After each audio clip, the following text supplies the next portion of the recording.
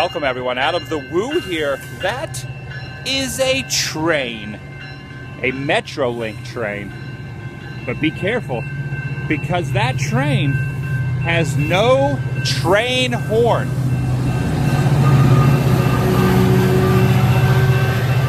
It's my second channel, Daily Vlog channel. I didn't hear a train horn, you didn't hear a train horn. What does no train horn significance have to you and I?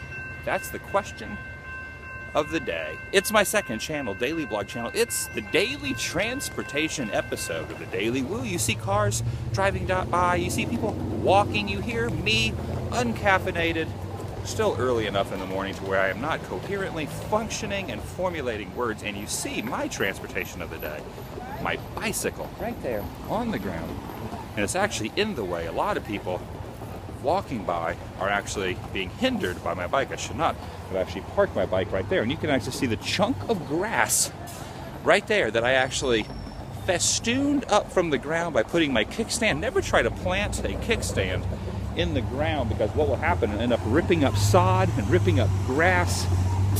Always park your bike with the kickstand on concrete or some sort of solid area. That woman right there riding by on her bike probably knows how to put the kickstand down on the concrete, as opposed to, see, I'm completely in the way. She actually had to drive off onto, let me actually move my bike out of the way. I'm always in the way. Have I done the intro yet? It's the Daily Woo, and look if you notice something about this sign. What about this sign is unusual? Read this sign, warning. Does it say, watch for trains approaching in both directions? Does that sign say, warning, watch for trains approaching in both directions? If you think that sign says, warning, watch for trains approaching in both directions, raise your hand. Okay, great. We have now taken a poll.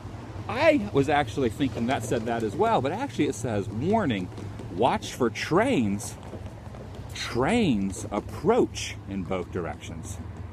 So it's kind of confusing when you have trains at the end of this, actually over here, watch for trains, and then another word, trains, right next to it without a period.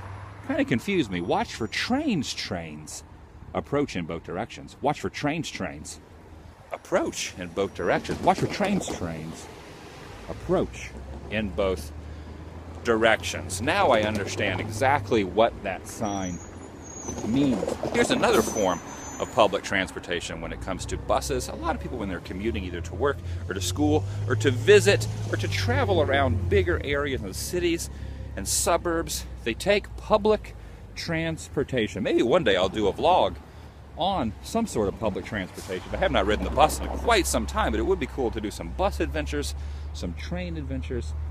And the no train horn thing is very interesting.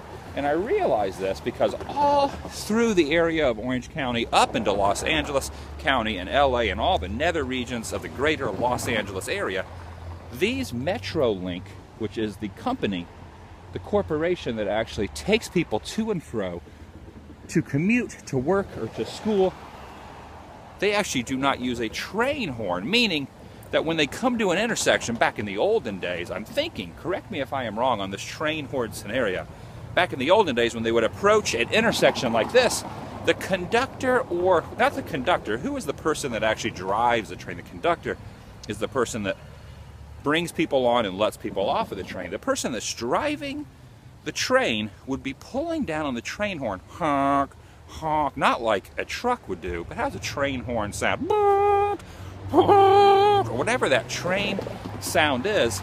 But because there's so many local residents living nearby, working nearby, they do not want to hear a train horn 518 times a day. That's what the no train horn sign means. Look, look, look, look. Now, am I correct in assuming that? I did not do any research beforehand. I just woke up literally a half hour ago. I jumped on my bicycle right here. I've been riding all around this area for probably about the last 10 minutes, deciding what could I vlog about, and then it hit me. It hit me when I saw this, and luckily the train did not hit me, because I have abided by this sign, which is very clearly understandable that trains come in both directions. A train comes down this track, and there's a second track that this drive-by. And this is actually a little delayed. It's a couple days older. I should have brought this up in the vlog a couple days ago, but there was actually a Metrolink accident down the road. I believe that way. It could have been that way. I have my directions kind of confused, but it was actually a little bit north of Los Angeles. I believe in the town of Oxnard, which is along this Metrolink track, I believe, along this exact Metrolink track. But the Metrolink train that's commuting people to and fro every day from work actually derailed. It actually hit a truck in the middle of an intersection like that. So I'm wondering, in a situation like that, if there is a truck across the train tracks, like let's say if that truck was to stop, and that's actually a Metrolink truck, so how ironic would it be if a train was actually to hit a Metrolink truck, and it's actually a Metrolink train? That would be a double collision of Metrolink-idness. Okay, we're going to witness a train coming through. Go on Google, look up the Metrolink California accident between the truck and the train. You always see in movies train derailment. So just imagine what a train derailment would be like. So imagine this train that's actually coming towards us. See this train right here? Imagine that train all of a sudden shifts off of the track and starts to flow towards us and then flips over. I believe no one was actually killed in the accident, thankfully. But there were a lot of people injured, I think 29 or 30 people injured. And when I'm talking about train injuries, it actually scares me enough to where I'm actually going to get away from the train. I'm going to stand right here as the train goes by.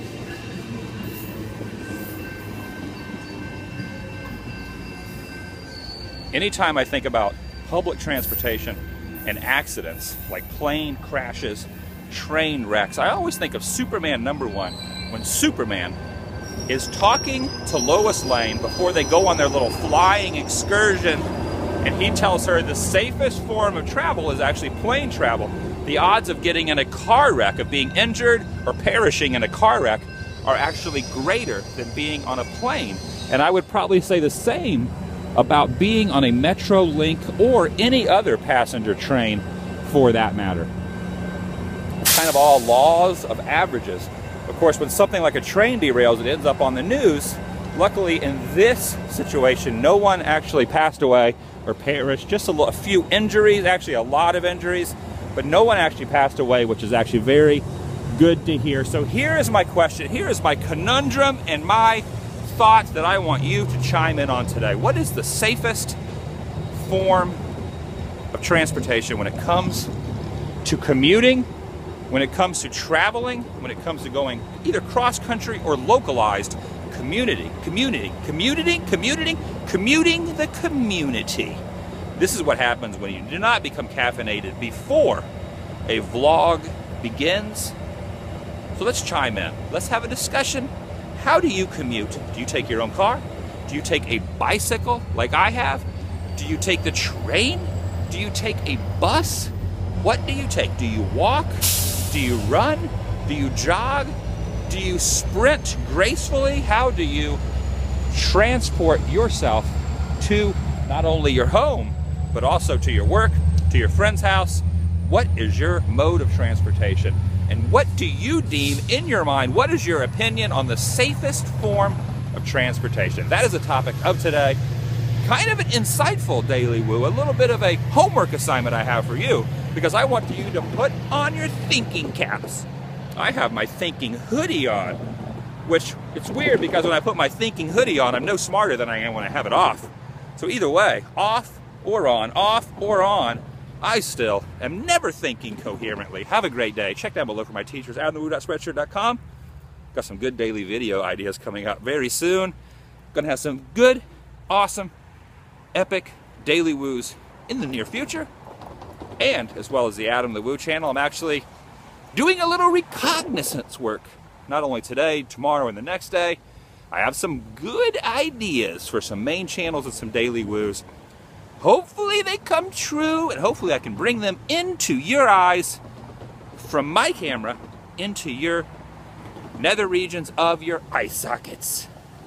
All right, have a great day. This guy was very confused by my eye socketness that I was just staring at you. His transportation is walking. My transportation is biking. The people that were just on the Metrolink, their transportation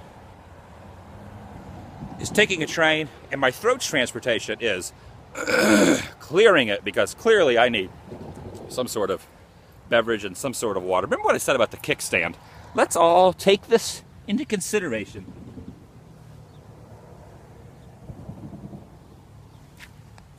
If you're going to plant a bike, I use that word plant ironically because you cannot plant a bicycle's kickstand like a plant. You can't take it and you can't insert it in the ground and expect it to grow like a normal plant. But if you're going to plant a kickstand, plant it on something very solid like this, as opposed to this, or you will rip up the sod like I did. I've desecrated the grounds of Orange County, and I apologize. And I apologize to you for this vlog, because it's kind of an unusual vlog. You never know what you're going to get on the DailyWoo. It's an unedited vlog I do every single day. It's unedited and random and impulsive. Sometimes I talk about some weird stuff. Sometimes I pick your brain. Like today, I'm picking your brain, man. You pick that little brain and bring it in to my world. And sometimes I go to abandoned places. Sometimes I go to theme parks. Sometimes I go to wacky roadside attractions. And sometimes, who knows what you're going to get. Remember, everyone remember, warning, watch for trains. Watch for trains. They approach from both directions. I love you guys. Thanks for dealing with my rambling, incoherent inadequacies on a daily basis. Goodbye.